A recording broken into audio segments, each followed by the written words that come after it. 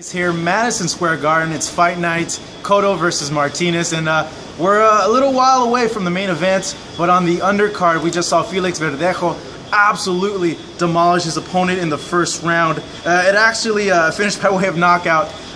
Valenzuela came in against a guy that's a huge prospect and just got completely blown out.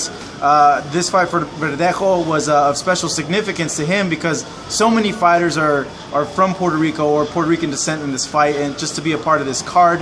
And yeah, he wins via first round KO.